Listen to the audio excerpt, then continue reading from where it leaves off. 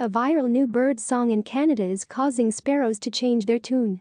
A new bird song is spreading like wildfire among Canadian white-throated sparrows at a scale not seen before by scientists. Birds rarely change their chirpy little tunes, and when they do, it's typically limited to the local environment, where slight song variants basically become regional dialects.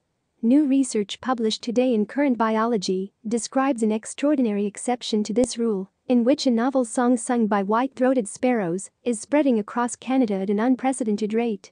What's more, the new song appears to be replacing the pre-existing melody, which dates as far back as the 1960s. Birds sing to mark their territories and attract prospective mates. Traditionally, white-throated sparrows in western and central Canada sing a song distinguished by its three-note ending. The new song, which likely started off as a regional dialect at some point between 1960 and 2000, features a distinctive two-note ending, and it's taking the sparrow community by storm.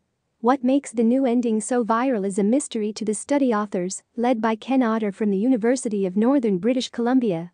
These songs are learned, otherwise new variants would not arise or spread, Otter told Gizmodo. Where it started could have been a single bird, but it then gets learned by others, and they would form tutors for other birds. It wouldn't spread from a single bird. The new song, which can now be heard from British Columbia through to central Ontario, a distance of over 1,900 miles, 3,000 kilometers, spread between 2000 and 2019, according to the research. The old melody, with its highly musical triplet outro, is now at risk of going extinct. The contributions of citizen scientists were integral to the research. Field recordings of white-throated sparrows were uploaded to an online database called eBird, allowing Otter and his colleagues to track the spread of the new doublet over time and space. The researchers are hoping to study these bird songs further to see if female sparrows are truly responding to novel tunes, in a process that appears to be demanding ongoing musical innovations among these remarkable birds.